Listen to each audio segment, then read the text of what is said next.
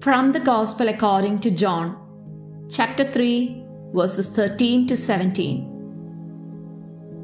Jesus said to Nicodemus, "No one has gone up to heaven except the one who has come down from heaven, the Son of Man.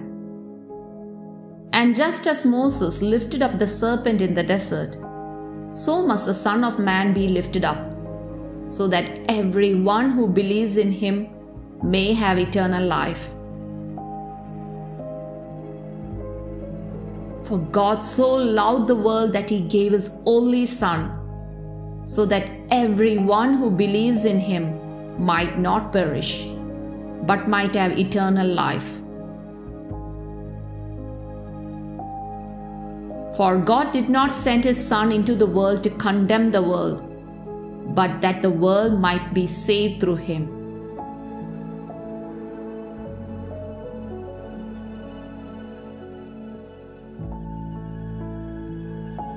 Words of the Holy Father. Jesus lifted up on the cross. Moses makes a serpent and lifts him up. Jesus will be lifted up like the serpent to give salvation. But the crux of the prophecy is precisely that Jesus became sin for us. He did not sin. He made himself sin.